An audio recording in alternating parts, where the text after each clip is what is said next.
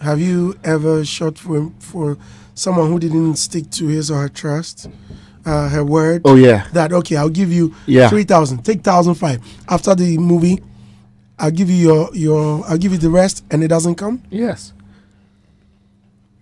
Really? I shot a movie in Nigeria. The guy said, "I have your money in my pocket." The producer. So after everything was, when we were done, he was dropping me at the airport. He told me my money's in his pocket. We get to the airport. He tells me a different story. I'm about to get down from the car to go catch the flight. The guy tells me a completely different story. That what? I said, I thought you said it's in your pocket.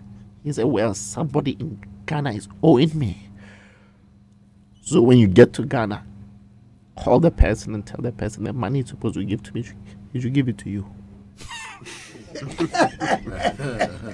Stories. So did you get the money eventually? No, I never did. And the movie came out. Oh yeah. I just go down from me. I don't bother. You see, that's another thing. Me, if you do me mafia, that's, you see. What did you learn from that story? The moral lesson. Yeah. Really?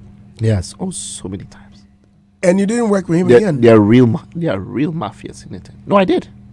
You worked with him again? I worked with him again. Years after. And guess what? What? I charged him like quadruple the price. And he needed me so much for that.